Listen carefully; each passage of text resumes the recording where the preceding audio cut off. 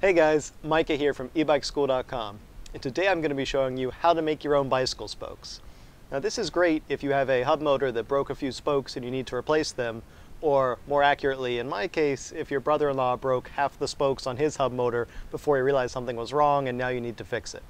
But either way, that's in the past. Now moving forward, let's make some spokes.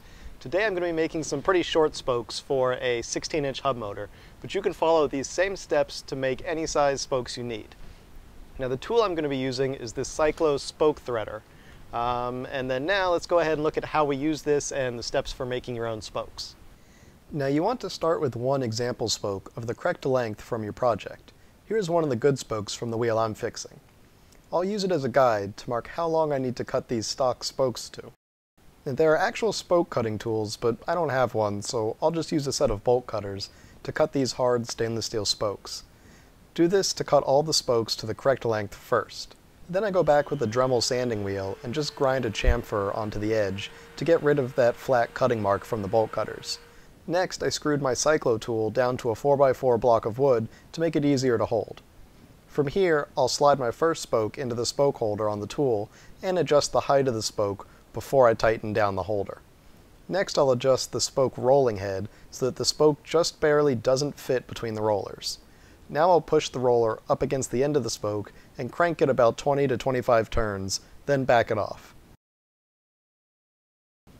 Now I'll have a very faint thread started. Next, I'll tighten the rollers about 1/4 to 1/3 of the way, then repeat the process, rolling the threads a bit deeper now. I'll continue this for about 3 to 4 cycles of tightening until the threads are deep enough. Note that this method is actually rolling the threads, not cutting them. No material is being removed here, it's just being forced into the thread shape.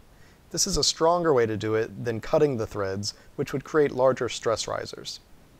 And as I get close, I'll check the threads with a nipple. When it screws on without much resistance, I'll know the spoke is ready.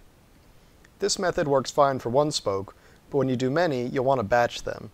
Here I'm running all the spokes through on the first tightness setting, then I'll tighten the rollers and do a second pass on all the spokes, followed by a third and fourth pass until they're all ready at the same time. I usually start with a few extra spokes because there's always a couple that I cross-thread and end up ruining.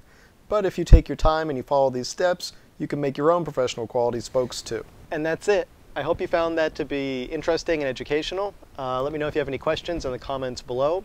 And if you'd like to win a copy of one of my books, either on building your own electric bicycle or building DIY lithium batteries, leave a comment below as well, because I will draw a random commenter to win one of these books at the end of my next video. And now the winner from my last video is...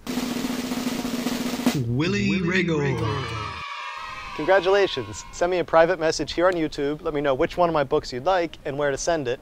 And then if anyone else wants to win a book, make sure you leave a comment. Alright, thanks for watching guys.